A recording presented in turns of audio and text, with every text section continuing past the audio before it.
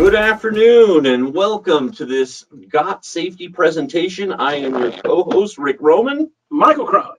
And I'm sitting alongside with Michael Crawley. While we wait for more people to get joined in here real quick, just some quick housekeeping things. Just want to let you know there will be a replay available. You'll get an email tomorrow with a link to a replay. We're going to have some handouts for you today as well. We are also, which is going to include the slides that we'll be presenting, so you'll have those to refer to. We also will be answering your questions at the end. So if you have any questions as we move along here, feel free to type them in, and when we get to the end of the presentation, we will answer your questions. Love to. Before we get started real quick, Michael, why don't you tell the folks here a little bit about who GotSafety is and what we do? So we've been around since 1990. We had another name back in those days called EEAP, the Safety People. And over the last 10 years or so, we've transitioned to GotSafety.com as we've kind of had some different names. And frankly, EEAP was a tough name. God bless it. It really meant nothing. It was just EEAP. In fact, it was Employee-Employer Assistance Program was the name. But to get that embroidered down your shirt, you had to wear long sleeves because it was so long to get down there. So we shortened up with GotSafety. So we are a OSHA compliance and defense company. We help companies write their documentation. We do a lot of safety training material, safety videos, safety content. We've got an app that you sign off with. So really the whole idea is we are the country's finest, greatest, and may I say, best-looking safety guys in the business. We are based in southern Utah, originally out of the Los Angeles area where Rick and I were raised. Rick, you're raised in Glendale, right? Yes, sir. Glendale, California. You gotta love Glendale, California. I was raised in the San Fernando Valley, and we moved to Utah a few years ago to be able to expand our things across the country and get some things done. And so we're just proud to be here with you today. We appreciate you coming on board and getting to know us, and we really appreciate it. Yep, and we also, for you folks that are attending here today, you guys were sent a very special offer. You're going to want to make sure that you contact us after this presentation to take advantage of that. We'll probably be sending an email or something of sorts as well, just to make sure you have all our information. But I think this will be very handy. Let me share my screen here so that we can go ahead and get this started. He loves to share screens with us. Oh, that's beautiful. There we go. So today, what we're going to be talking about is some new Oregon OSHA regulations that are going into effect real soon here, Michael.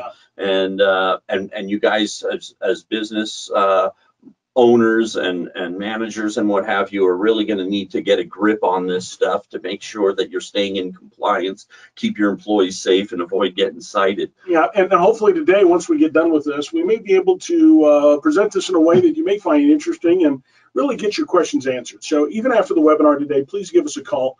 We'd love to answer all your questions, even if we can't get to them today. We're going to do our dangest. We know we have billions of people wanting to attend, and just trying to get this done. Yep. So this is a two-part presentation because you guys got two regulations that are going into effect coming up real quick. In fact, next week, there's a new heat illness regulation going into effect. June the 15th, I believe that is Wednesday. Next Wednesday, this goes into effect. You'll see at the bottom here, I put the link to where you can view the entire code if you're so inclined, but we are going to be talking about that. That particular regulation requires that your company have a program. We also will be talking about the fire protection from wildfire smoke. That one goes into effect July 1st. And again, you can view that entire regulation at the bottom. Now, this one, Michael, does not require a program. Tell us a little bit about what the difference where you need or don't need a program. Good point, Rick. So the logic to this is when you see a lot of OSHA regulations, they talk about you need to do training, you need to have programs, and some people just make a program for everything, and that really is the insufficient way, and it is not a good way to write your document, your OSHA safety manuals. So in this case, this one does not need a program. Correct. So what we've done is we've created a training system for it so that we can have that available to you and make sure, and it comes with that special offer that we gave you before registering prior to this webinar taking place. But that is the logic. There are some things that require a program and some things that just require training. And so I'll give you an example. There's no such thing as a ladder safety program. but there is ladder safety training. So there's tons of ladder safety training that you need to do, what kind of ladder to use, if you're going to work off the ladder, if you're climbing off the ladder, but there really is no program that has to be written. And in this case, for the fire protection, wildlife, wildfire smoke, no program at all. So that's it. Yep. But this one here, the heat illness prevention that we talked about initially, that one does require a program. It does require. So let's get into what the requirements of this program are going to be for you here.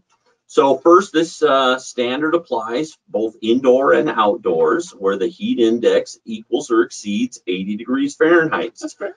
Requirements include providing access to shade, drinking water, high heat practices for when it's over 90 degrees, an emergency medical plan, an acclimatization plan, heat illness prevention plan, that's the written program that we talked about, supervisor and employee training, and documenting that training. As we know, Michael, if you don't document it, you didn't do it. You didn't do it. And let me tell you, everything so far sounds incredibly reasonable, right? Let me just tell you, California's got one that really is a doozy, but so far, in this webinar, I'm not bothered with what we got going on here. So there are some exemptions. If you have a work environment where the employee is not required to perform work for more than 15 minutes in a 60-minute period, maybe if they're just going maybe in and out of the warehouse occasionally, and you've got an air-conditioned office, then the program's not going to apply to you.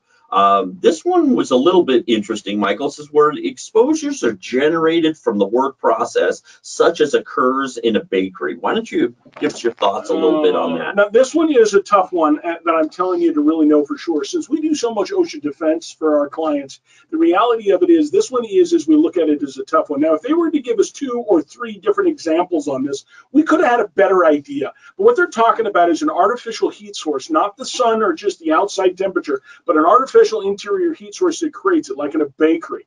What I would have really liked to hear is like bakery or foundry or something like that. Because once we got into the foundry or some sort of inner part, even like a large laundry department where they have these drying machines that created a higher heat, that would have been a better one for me. But I am saying that I'm assuming that it's like that, that all those don't really fall in line with that.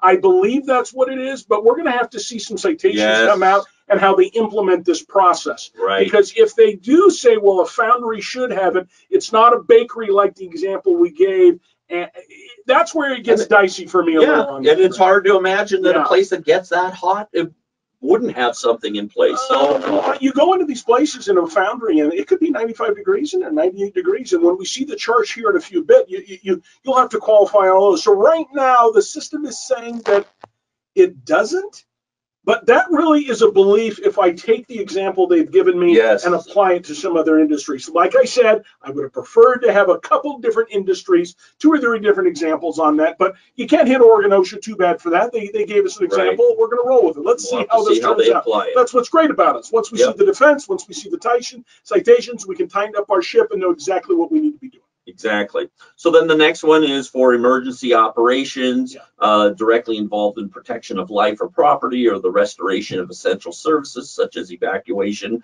rescue, medical, structure, firefighting, law enforcement, utilities, communication. Those people are exempt from this program. And then, of course, if you work in a building where the mechanical ventilation keeps it below 80 degrees. So if you're in always below 80-degree temperatures, is it going to matter? You're exempt. So if you're a fireman, you're exempt. Well, yeah, if you're a fireman, you're going to have to put out the fire no matter how hot it is. Right. So if it's too hot in a fire system, you can't claim, hey, I need a break. I know the building's burning down, but I'm going to need to take that break. I get it. All right. Right. Fireman, God bless you. We love you. Yep. All right. And then you've got some partially exempts for employees who perform rest or light workloads, which we're going to define here in Table 1 momentarily.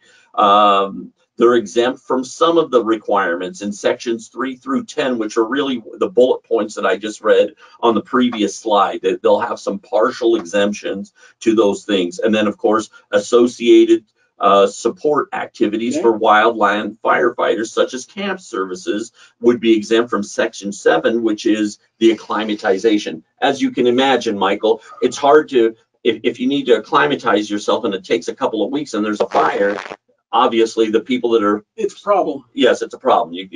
They don't have time to acclimatize. They got to get out there. But the ones that we're talking about are partially exempt are the rest or light duty. Yes.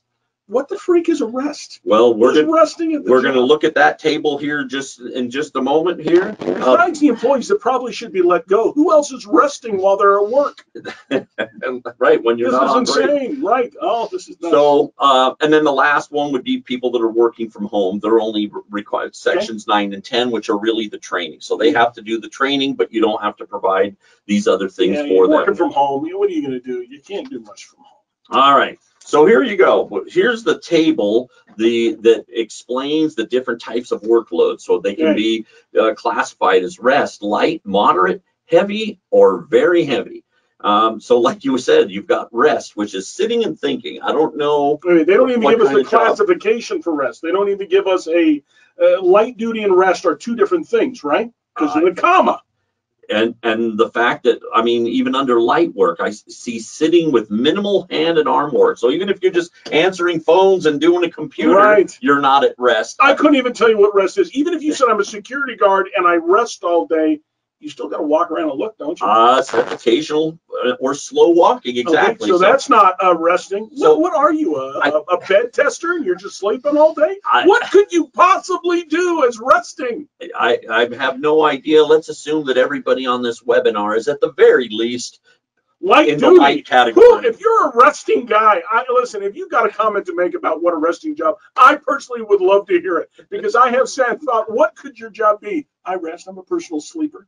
I show people how pajamas feel when I sleep all day. I mean, I don't even know what you would be doing. That is insane. So let's get to the light duty and the moderate. All right. So the light, you can see here, they've listed a bunch of those, and so you'll need to look so you can determine if you would have those partial exemptions if this is the type of work that all of your employees are doing. Yeah.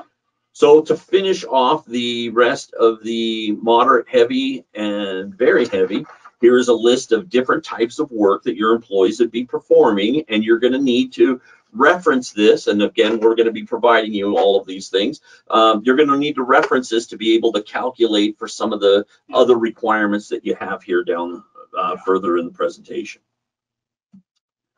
So the first one there, the number 3, as they called it, the first one was access to shade. You have to establish and maintain one or more shade areas that are immediately and readily available to exposed employees that are outdoors when the index equals or exceeds 80 degrees, and the areas must meet the following criteria. Must be open to the outside air, unless you have provide mechanical ventilation. You have to have enough to accommodate the number of employees that are on the recovery or rest period. Has to be located as close as practical where the employees are locating. Any thoughts on that? What would you call, again, kind of vague, close as practical? Close as practical. What is the statement? It says it has to be located as close as practical. That's pretty dang close. Let me just tell you, as somebody who's done this for over 20 years, I'm just telling you right now, when they say as close as practically possible, this is very close. Do not look at yourself and say, well, I was 50 yards away from it. That's pretty close. If I'd have moved it over, it would have just been, it's not practical because I would have had to move the trailer more and it would be wasting time. Yeah, wasting time does not make something not practical. Okay, that is not a factor. Practically possible is like, I couldn't move it that close because there was a pit of fiery live alligators that are eating people alive. And if I get it over all that, that's practically possible. You can't do it. So don't think that, don't try to stretch that. If you've got these things, they need to be almost right on top of your people because you don't want to roll the dice on this one. It's not going to be good. And then, of course, it has to be present during meal periods. And then if you're using trees or other vegetation, the shaded area must be sufficient to protect the employees. Yeah, and I'm telling you, if you're using these trees, they better have leaves on them, okay, guys? I mean, I don't know what, and I know Oregon's got trees. Holy mac, you guys got some trees. But make sure the sun, as it goes, you just don't disappear. I mean, sometimes you go to Central California or in Nevada or Vegas, and they say they've got trees.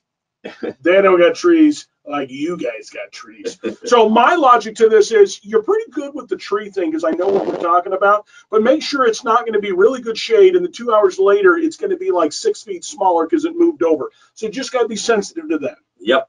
And there are a couple exceptions here. Again, you'll be able to review that, but basically, if you're not able to, because it's not practical to put up those structures, you have to have something else like cooling vests, so you don't get off the hook entirely. Not off the hook.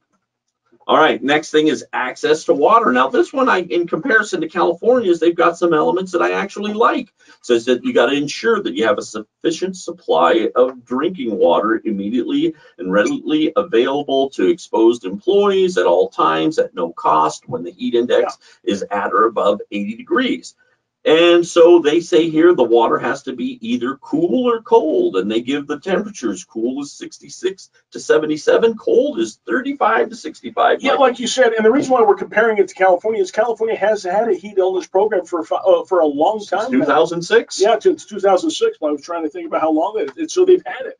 But there's, like you said, it says suitably. You actually have temperatures in Oregon. I think that's great because suitably cold is so vague. Yes. We've had some issues with some inspectors who really like ice, or maybe they're from Europe and they don't like ice at all. And suitably cold is like 90. So God bless the Europeans and their no ice. I don't understand this, by the way, but I digress.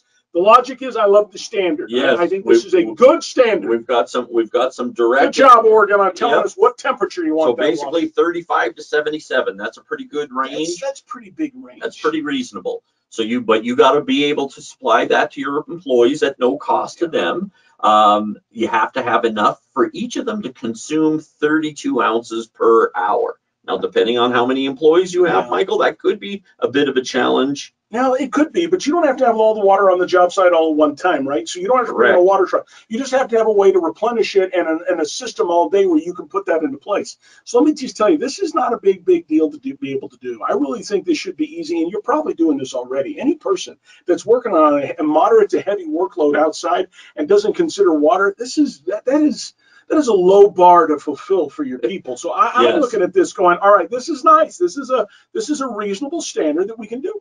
And then, of course, you've got to provide them with ample opportunity to consume the water. And it does say that you can use other things such as some Gatorade and stuff like that, but that shouldn't completely replace water. And Rick, and just to make sure we're all clear, the writing on the slides, the clips that we have, are directly from the code. Yes. They're directly from the code. So if you see them on the slide, we're not taking that and trying to reword it or something to make this. We are snipping, snap, and pops in the code to make sure you get what you like. So just know that. You'll get the slides later, like we said, but just know that's what we're pulling. Yep.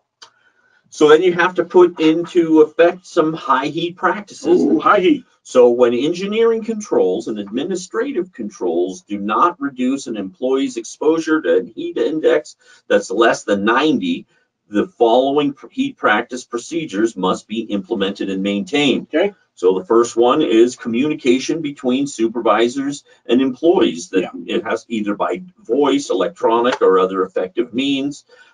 You also have to have methods for identifying heat-related illness by using one or more of the following: the recommended communication with employees, regular communication with employees that are working alone, using a buddy system, or other effective means of observation and communication.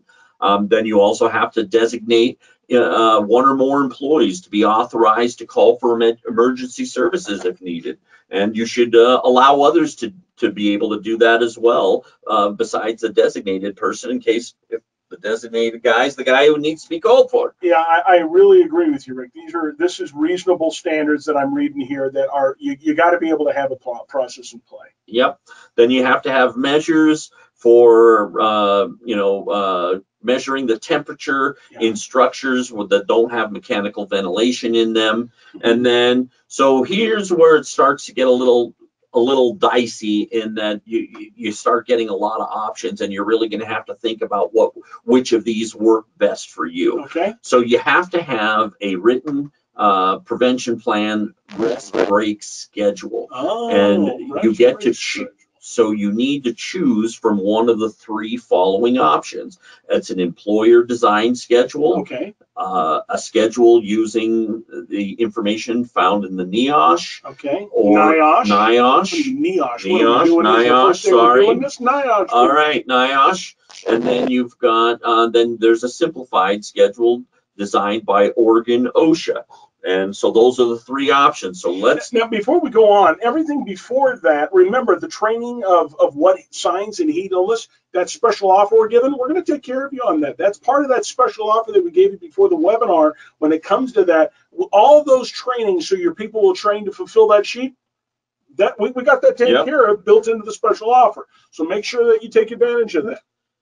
So when it comes to these rest breaks, you've got the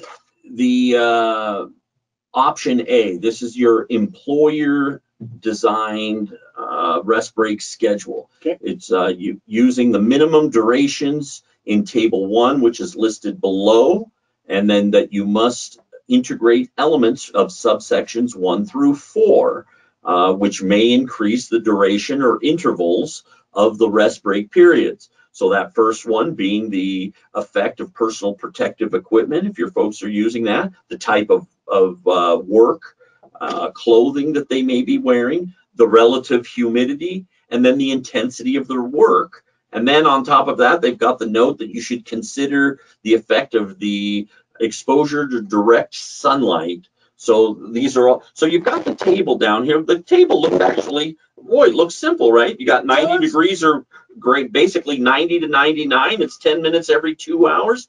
And then if it's 100 or greater, it's 15 minutes every hour. But where it gets tricky, Michael, is integrating those other things that are kind of vaguely. On a defensive standpoint, these other things that they're trying to integrate are going to be an absolute nightmare based on what the inspector thinks when they come out to the site.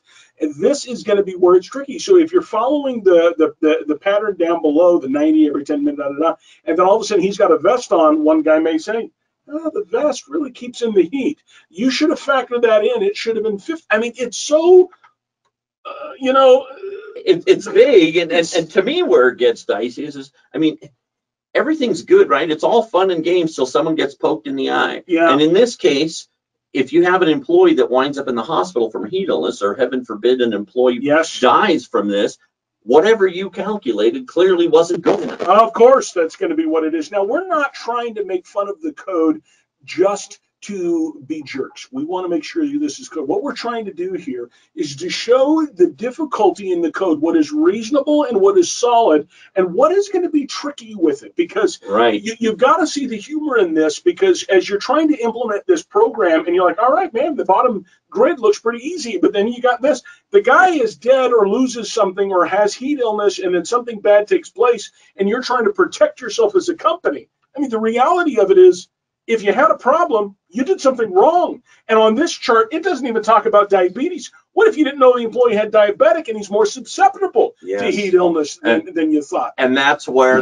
we're saying you really got to look when you're weighing these options, not say, oh, well, this one looks the easiest to do. I agree, Rick. You got to just make sure which one actually works best for your company. Because there are some medicines that make you more susceptible to heat illness. And there isn't, as you'll see as we go through, there isn't a one size fits all. You're going to have to look at this and see what works best. You got to see what works best for you. So now we're on to option 2. Option 2. Do we like option 2 better or worse, Rick? Like I said, it depends on what your company does. Good answer, Ricky. This is the NIOSH one here. The NIOSH, Ricky. What are we saying? NIOSH. Pecan or pecan? Come on. Pecans. NIOSH. There we go. Anyway, this one here, you got to use the information found in Appendix A, which we're going to look at here momentarily. Okay. Note. The note here says uses an adjusted ambient temperatures. Okay. You must follow the instructions underneath the table. For different work schedules exist for those different work schedules for those that wear chemical resistant suits. So we're going to look at this table here.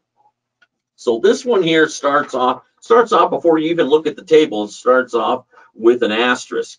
So it says here, so when you're looking at this table, it's going to be with the assumption that the workers are physically fit, well rested, fully hydrated, under the age of 40, have adequate water intake, and that there is 30% relative humidity. Boy. Now listen, that's straight from the code, right, Rickles? This is straight from the code.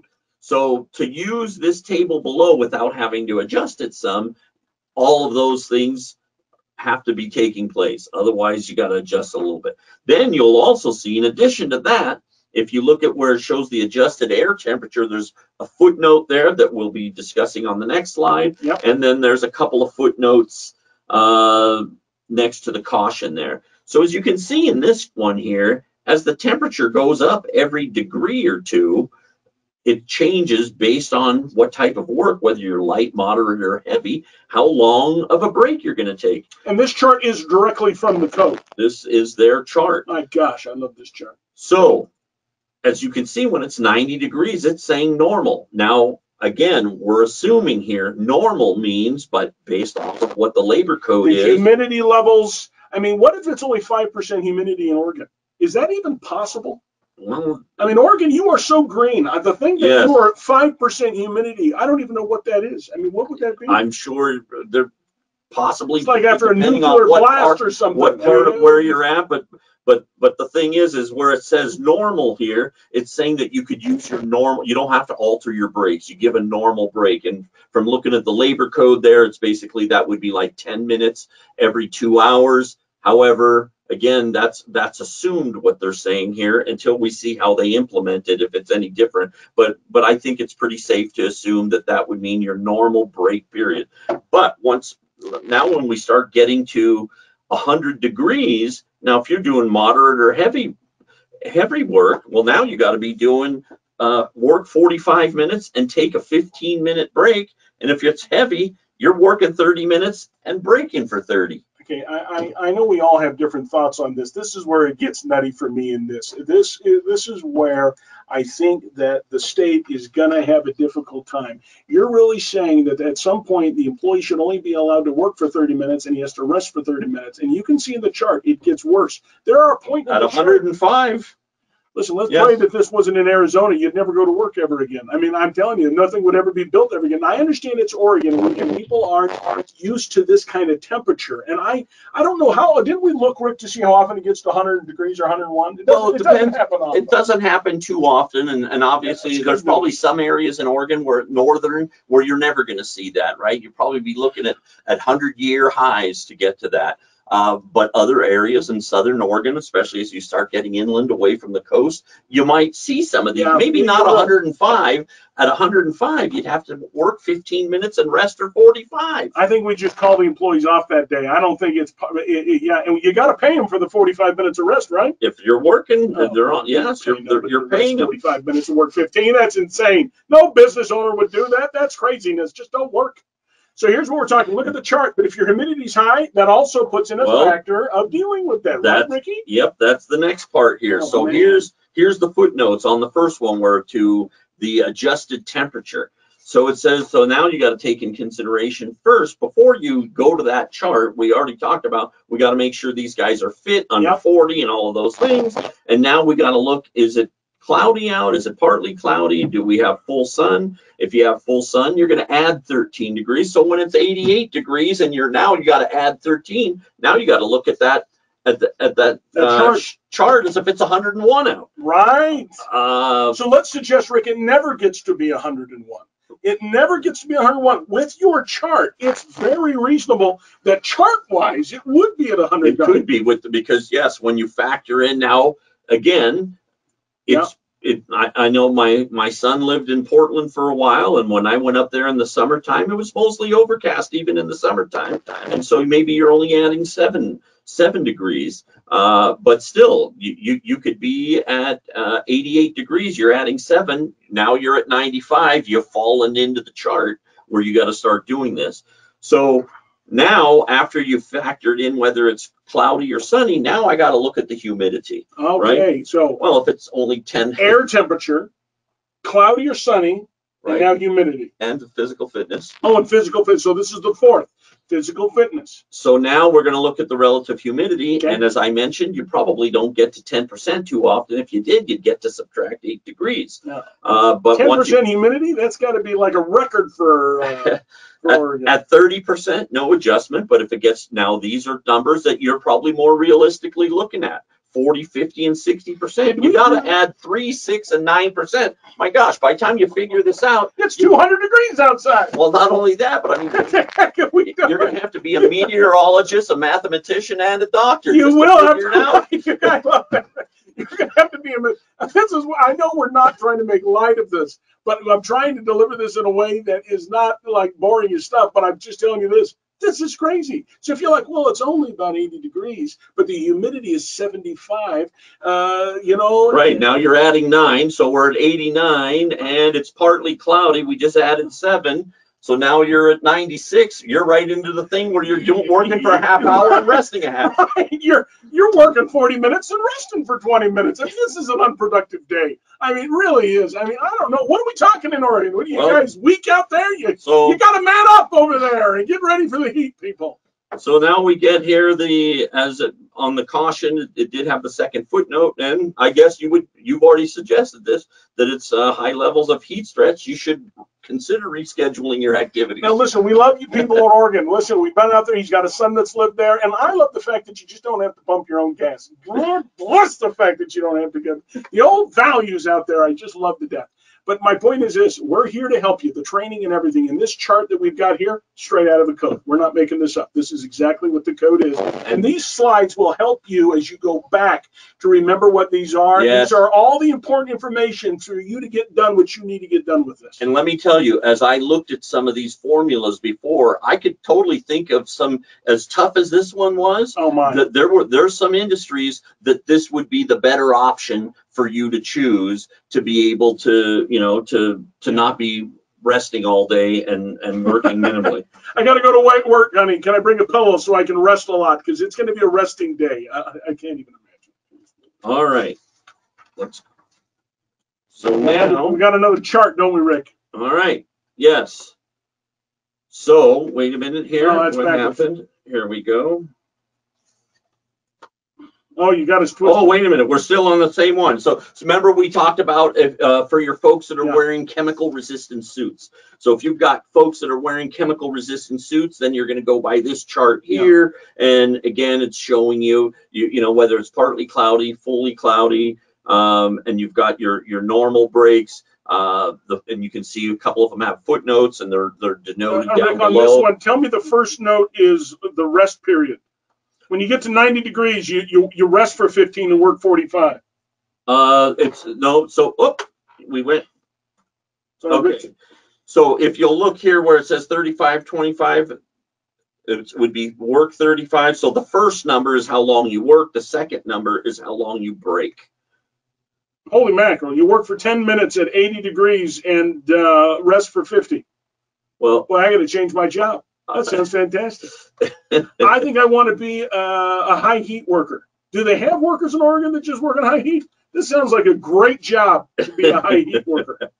So anyway, so there's that chart for you. You'll be able, and again, this is assuming that they're physically fit, under 40 and all of that jazz. They exactly look like me and Rick. Good looking, physically fit, no dad bods. You know what I'm talking about. All right. Now here's option 3. And at a glance, this one also looks much more simple to navigate than option 2 for sure. However, this one may or may not be the best fit for you. In this case here, you are doing, if it's 90 or greater, it's a 10-minute break every 2 hours. At 95, it's 20 minutes. 100 or greater, it's 30 minutes every hour. 105 or more, it's 40 minutes every hour. And you don't have to do any calculations? You don't have to figure out whether they're doing light work, heavy work, or what. But this is one of those where, like I said, if the majority of your people are doing light work, the other schedule doesn't have them taking a 40-minute break every hour. So the other schedule may be better for you. I know that. Rick, let me stop you. I know this question is going to come up. What if half your guys are doing one thing and the other half are doing another? Can you have 2 different schedules? Again, until we see how this implements. I'm going to say, I don't think you're going to be able to do that. You don't. You're going to have, and that's why you have to pick one of the 3. This is going to be a company heat illness program policy. Yes. So depending on how many guys do light work versus the heavy work, that's where. And I've just that's why I said you were going to need to be a mathematician. Yes. Listen. And what can you have one day and one the next? You pick a policy. It's going to be in your written program. I know. I just asked the question. I already know the answer, but I'm asking. So what you pick is what you pick. As a company, we have picked option C, and that's what you're living and dying by. My gosh, this is going to be fun, guys. Get ready. Put on your big boy pants, because let me tell you, this is going to be a lot of fun. The good news is GotSafety's here. We are here to help you with every bit of this stuff. What have we gotten ourselves into? So now the next point, now we're off of the rest breaks. Now we're talking about acclimatization. Okay. So you have to develop and implement an acclimatization plan and procedures in writing, which will be in your written plan, of course. Employees must choose between two options. A or B is described below and implement the chosen plan. Option A, employees develop their own acclimatization plan, must integrate and implement the following factors for acclimated and unacclimated workers: the effect of clothing and personal protective equipment, personal and environmental risk factors, such as you mentioned before, medications that, or any sicknesses that employee may have, and re-acclimatizing employees either due to weather changes or folks that have been away from work for more than 7 days. And then lastly, use maintenance of auxiliary cooling systems. So that would be your first option. And then option B, the NIOSH. NIOSH, Rick, it's NIOSH. NIOSH. These guys are gonna think acclimatization plan. So in there, so they've got one that you could use. Must follow their plan developed by the Centers of Disease Control. And so again, it says here, based on weather patterns, OSHA recognizes there's no one size fits all. So they allow you to choose from one of these two plans here. Again, we'll help you. We can help you determine which one's going to work best for your company and get that implemented into your program. Boy, this is going to be fun. My gosh. Then, of course, you got to have the emergency medical part of it, which is basically you're addressing employee exposure to extensive heat in accordance with the Oregon regulation listed here below. When employees are performing construction activities, they must also comply with another regulation. And then for those that fall under Division 7 forest activities, they also got to comply with this other regulation down here. So there may be a combination of regulations that kind of overlap each other that you're also having to comply with, but so that you got to work that into the medical plan. Man, I love it. Now the heat illness plan, like we mentioned, we've got a great offer to help you guys with this, but if you were to choose to try to venture and do this on your own, these are the elements of what you need to have in that plan. Because we want to tell you what they are. Our hope is to give you the information that you can choose to do whatever you like. Yes. When you leave here, you have all the slides to show you all the bullet points, everything you need, so we can take the madness and get it simple. Exactly. So you got to develop and implement, maintain an effective heat illness prevention plan in writing. Must be made available to the workers and to at the work site to the employees and Oregon OSHA upon request. And it must contain at least the following information: how employees will be trained on the hazards of heat exposure, how to recognize symptoms of dehydration and respond to suspected heat illness, how to have sufficient amounts of cool potable water, how employees will be provided frequent opportunities and encouragement to stay hydrated, how employees will be provided space to rest in a shaded area, how the employer will implement the heat illness prevention rest break schedule, and how the employer will implement the acclimatization procedures for new employees and employees returning to work in absence of 7 or more days. Now, these questions that he's put down are written just like it is in the code, and they ask the question, how are you going to do this? How are you going to do this? So if you're going to write your own one instead of going through our special program, you really got to make sure you're answering these in a way that articulate it simple and concise. This is a tricky system, so please take our offer, because if not, you're running the dice. You haven't done this for as long as we have. I don't care how old you are. You haven't done straight safety for as long as we have, I can promise you. All right. So when it comes to the training for the employees, you got to provide training for them on all of the environmental and personal risk factors. You got to train them on the procedures for complying with the requirements of the standard, including but not limited to the employer's responsibility to provide the water and the heat index information, shade, rest breaks, first aid, as well as how employees can exercise their rights under this standard without fear of retaliation. They have to be trained on the importance of frequent consumption of small quantities of water, the concept and importance of methods of acclimatization, different types of heat illness, the importance to immediately report whether it's signs in themselves or if they see it in others, that they have to report that. And then non-occupational factors such as drugs and alcohol that they may be doing it off the work site that could affect their, how their body's going to react to the heat when they're at work. And we're talking about not necessarily illegal. We're talking prescription drugs. Yes. That could be. And one of the questions and are you done reading all those? I am. Those are all the types of the trainings that you got to train your folks. If you take part of the special offer that we're going to be, that we want you to call us about, all the trainings are going to be included in that. And that's the brilliancy of this. And we really thought about this as we went over this and said, man, we need to make sure we give Oregon the greatest opportunity for success in this. And let's figure out if we can do this for these people. This time is so tough. Coming on the backside of COVID, we've all had losses. Don't get me emotional here. We've all had losses. We've either lost family, friends, money, and whatever it is, business, our businesses that we have put our blood, sweat, and tears into, and then they've crumbled over this time. They're coming back, hopefully. All this, let me tell you, we wanted to reach out and do something right because there's too many people with gas prices going crazy and everybody blaming everybody else. We really wanted to do something good for you guys in Oregon because, come on, everybody loves Oregon. But we love Oregon. So this is why we're coming out to you like this. All right, let's move along here. So in addition, one of the downloads that we're going to have for you, which by the way, on the tab that should be on the right of your screen, there should be a tab there that's called downloads. And if you click that down arrow, you will get in there this poster. We have another poster, English and Spanish, along with the webinar slides, so that you can use these as training resources to train your folks with. The Espanol, Rick, gotta have the Espanol. Yep, we have those. Do you speak Spanish, Rick? I do not. I do not. Don't speak Spanish myself. I wish I did, though. Let me be honest. It would be handy, I'm telling you. It would be handy. So that's it on the heat illness part of this. The next regulation that we wanted to talk about, now this one, as I mentioned, does not require you having a written program. However, it will have some things that you as an employer will need to do to comply with this, as well as providing training for your employees. This one goes into effect, as I mentioned, on July 1st.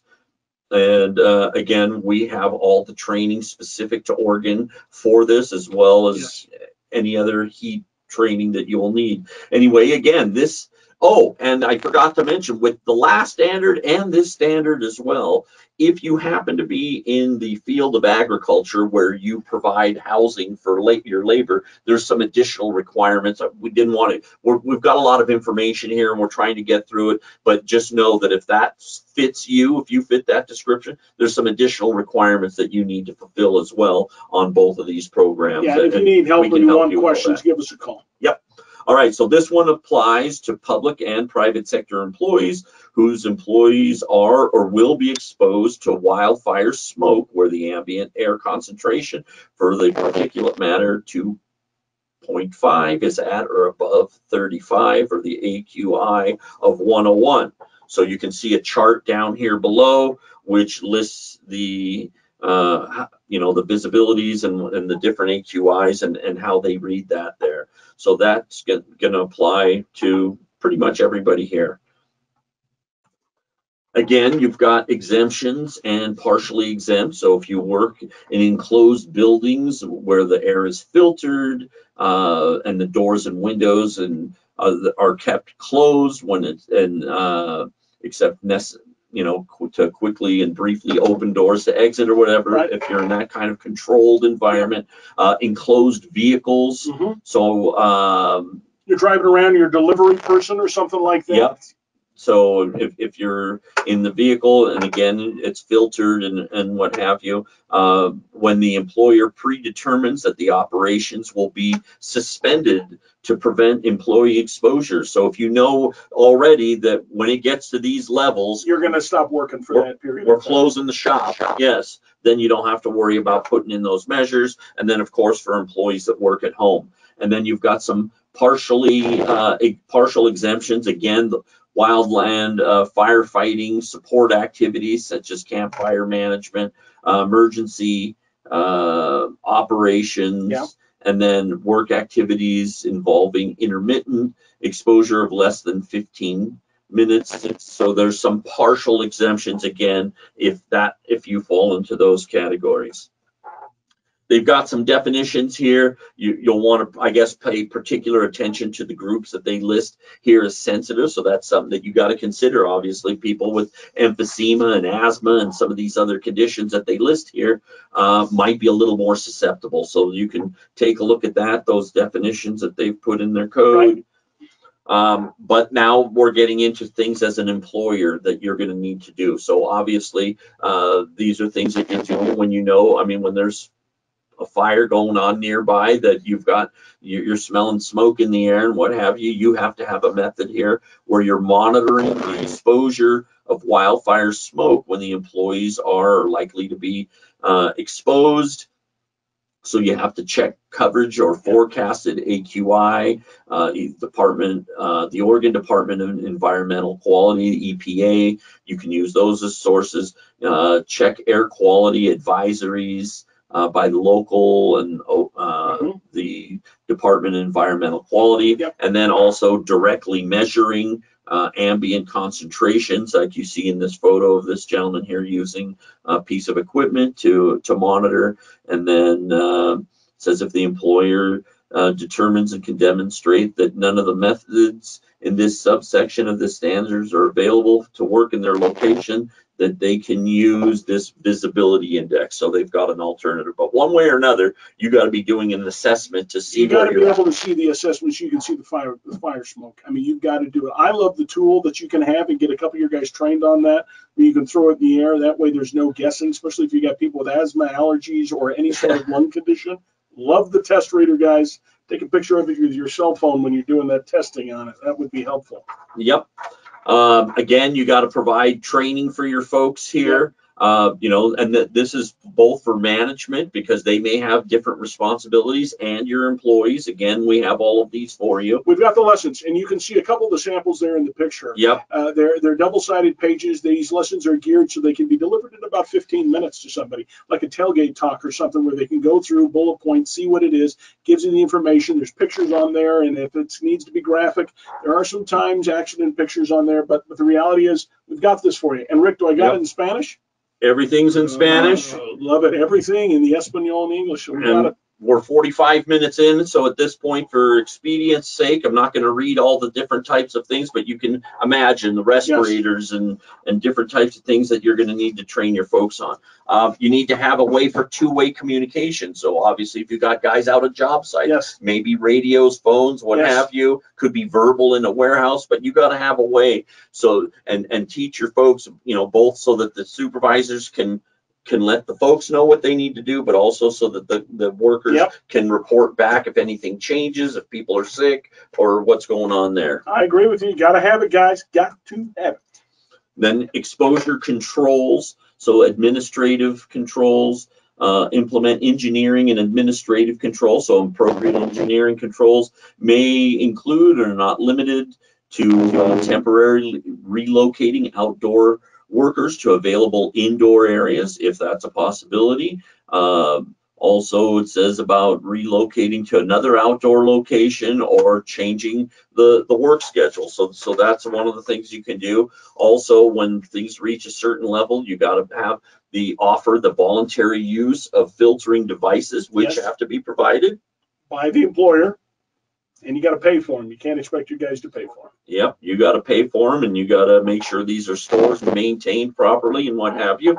And then, if the levels get even beyond that, you may have to, it's no longer voluntary, you have to require that they wear these filtration things. And then if it's really bad, you might even get to the point where they're actually having to use respirators. Right. Let's hope that doesn't get like that. And you have to have those systems. So that code, we kind of went through that one a little quicker. It's not as in-depth and as complicated. We spent more time on the heat illness, but we have everything that you need to do this. And again, Mike, just want to let you guys know, at GotSafety with this offer that we have for you, that we have all the resources. You're going to like this special offer. We want to be able to do this for you, and for the special offer, you just give us a call. We'll take care of it. So if you don't know what the offer is, let us know. This webinar we're going to put on YouTube, and so we're going to throw it out there. So we're not getting into the details of the special offer, but if you've registered for this webinar, we're going to attempt to contact you so we can give you the special offer. I promise you, we're going to make your life a whole lot easier, a lot easier. So this will be great for us. What you're staring at that on the screen is our GotSafety app. You can see that you can sign off on your training your training stuff online, your safety lessons and tailgates, all the things that we talked about are there, and the documentation that you're going to have. We can put that on there too, so that your guys don't need any printed binders on the job site. That's just what that is. So there you go, just so you know what that is. Questions, comments, and concerns? What you got going on, Big Glenn? Yep, Glenn, hit us with the questions while I get us off the stop the sharing here. I got some good stuff for you guys. Oh my gosh. First of all, does anybody say that they hate our guts? There's very little hate mail on here. What? I am happy about that, everybody. You'll have to try harder next time. Yeah, we'll try. Okay, first of all, we got a lot of really good insight and commentary on the temperatures of Oregon, because apparently last year was a doozy. There was a lot of record setting, and someone said even in Portland, they had a day of 115. Oh my gosh, you're not working at all that day. Yeah. Oh my gosh, no wonder they came out with this code. Well, let's hope you're not seeing a lot of days. I was thinking these might be these high heat hard days. to reach. Right. I was thinking it might be like a snow day in No, California, it's right? not a snow Shut day. down the schools, shut down work. Everyone gets to go play. Well, But it might be more common. Sure. than, In addition to that, someone else mentioned that you do have in Eastern Oregon a high desert climate where there is a more arid and high temperature environment. Well, then you're going to like this, because you'll be working 45 minutes and breaking 10, 15 minutes. So, or the other way around. Yeah, vice versa. That would be what it is. Yeah. So you're probably screaming the same thing we're screaming when we saw this. So you guys aren't even going to work anymore. Jeez Louise. All right. So I've got a question saying, can we use a company rig with AC for a cool down area? And I'm assuming that's referring to some sort of RV or something like that. Listen, so when you say rig, I just want to give you a couple definitions what I'm thinking when you say rig. I'm talking like a bobcat, not a bobcat, like a backhoe with an enclosed cab. Yes. Okay, that's a no, because you can't get very many people in there. That's the problem. Or even a work truck. So Glenn is a good man. He's thinking you're talking about like a freaking Winnebago, fully AC, locked and loaded. Yeah, if you've got a Winnebago to put out there and that's what your rig is, go for it. But we know that's not what it's going to be. You can't use a pickup truck unless you're going to AC that thing all the Constantly, time. right. You can't. Because when they're ready to go to break, we can't be waiting for 10 minutes for the thing to cool down. Yes, and let me tell you, that car's going to be hotter than blazes when your boys get in. They'll probably die in there than just sitting in the heat outside. No. Yeah, we'll have to say that one's not a good one. It's been rejected. Wholly rejected. Okay. Yeah. Are the requirements for Oregon OSHA and California similar? If one's more strict, can you use one for the other one and get away with it? No, you can't. So let's suggest you have a company that's in 2 locations, California and Oregon. Or you're doing work down in California. Now, the only thing I can say to you on that now is it's a good thing you know me now, because I can write documentation for both companies and show you how to comply. Well, not both companies, both states. Both states. Thank you, Rick. But you are certainly not going to use one state for the other. That is not the way this works. If you're doing the work in Oregon, you're under Oregon OSHA's jurisdiction and have to follow their guidelines, Yes. and same with California. But that's why we're going to be best friends. I can feel this. You're going to love us because we're going to help you navigate this. Yep. If you're working on both sides of the border, Yes. you're going to need both programs All right. and follow different sets of rules depending on where you're working. What you got, Glenn? Okay, so I've got somebody saying they work at a paper mill and doing maintenance while machines are still running, and the heat is 100% humidity and 120 degrees. Yeah, listen, So- listen, unfortunately, you do not comply with this under the standard because of the bakery logic. Yes. The bakery logic tells us that if you have indoors an area where it's artificially hot, not because of the sun, but because machines, we believe, as it stands now, from what we've been able to read, that you would not fall into this because of it. But I am telling you this, I can't imagine you would that be you wouldn't. crazy not to do heat illness training. You would be crazy still not to call us and take advantage of our offer, just to have all the training ready. Yes, to train your employees, obviously provide them with some breaks and water. Just because you don't have to by the regulation and I know, doesn't mean you shouldn't. Right, and I know the people working in that place are probably acclimatized already, because they'd be dead if they weren't working in that kind of temperature. Holy cow. But I'm saying this. I hope you pay well.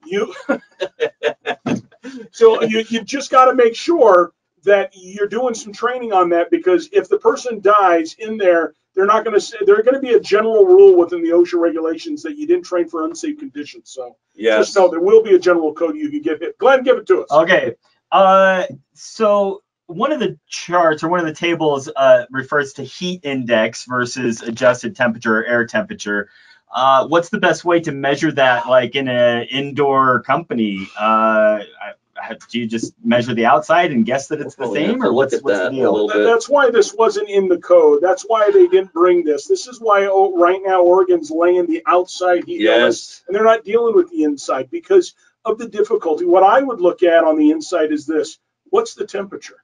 Yes. And just go with that. And the humidity, what's the temperature and the humidity? Yes. Do I think you should be doing I'm at. 30 minutes of work, 30 minutes of break? Okay, that's insane. No. But what I am saying is this: I would make sure my guys have watered up and everything they need. Personally, for me, I try to take care of my team. I do things for them. I would supply Gatorade and igloos or something if it gets over a certain temperature, because you're really talking about making sure you have electrolytes and things that are retaining. Because a lot of these employees, man, they love the energy drinks, man. They are pounding energy drinks right and left, and they're not really getting that they are going to die without water. And some of these people can't remember when they had a glass of water.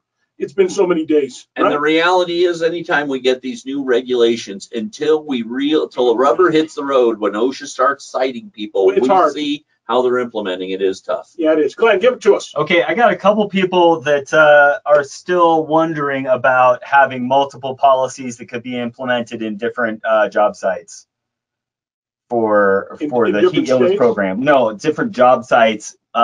Like choosing option A versus option B. No, right now we see nothing in the code that suggests that you can have two different. We had that discussion. Yeah, this job site can go that standard and this guy can go the other standard. We see nothing in the code that allows. It talks about your company has to choose a standard. Which is why I said that you're going to have to look. Are the majority of my guys doing light work versus the heavy work? And which one of these is going to work best for my company overall, not everybody individually. We're not making the rules, guys. We're just telling them about it and telling how they're going to enforce them. Glenn the Great? Yes. A couple people are mentioning that Washington is going to be implementing similar code enforcements. Are we doing another similar training for Washington? We probably will be. We will be. We're working on that one right now. Once we get the stuff and we know how it's going to be, we're going to develop another webinar and do that. And if you want to be invited, we can do that, because some of you guys may be doing business in Washington too. Okay, that's all I got for you today. Hey, thank you guys for coming out and taking a look at us and letting us feed you this information. Slides, we're going to send the slides, Rick. We're going to post this. Slides are available. If you haven't downloaded them already, go before you exit the webinar, go to the right, click down on there's 5 downloads there. Yeah. They're PDFs, download them straight to your computer. You'll get those now if somehow you miss it. If you email me, I'm rick@gotsafety.com. I'll send those to you, and again, we'll be contacting you, or you can contact us on that special offer. Right. On the special offer, please reach out to us. Let us know if you're looking for it. My name is Michael Crowley. And I'm Rick Roman. Thanks for joining us. Thanks, guys. If you liked this webinar, please visit our YouTube channel for access to our past webinars. Also, follow us on social media for OSHA updates, information on upcoming webinars, reminders on safety tips, techniques, and more. What are you waiting for? Like, follow, or subscribe today, and stay safe out there.